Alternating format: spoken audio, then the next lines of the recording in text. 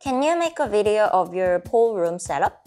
Of course! Welcome to my pole room, which is supposed to be a living room, but when pole takes over your life, you know, girls that get it, get it. Right at the center of my pole room stands my trusty X pole. This is a tension mount pole, so it's not drilled onto the ceiling. Next is this mesmerizing curtain light that a lot of people ask me about. And let me tell you, it's a game changer. You can download their app on your phone and explore colors and patterns to set the perfect mood. They were a bit pricey but turned out to be one of my best purchases ever. I also have multiple lights in the room because I love to dance freely without giving free shows to my neighbors.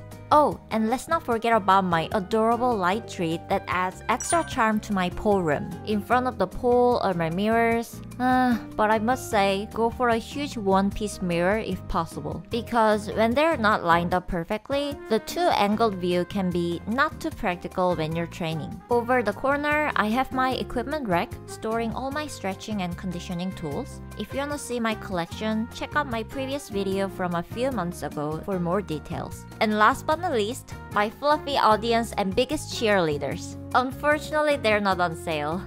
Just a friendly reminder, you don't need to have everything in this video to practice pole at home, but if you need some pole room inspiration, you can check out my Amazon storefront. Thanks for watching and let me know in the comments if you have any questions. Bye!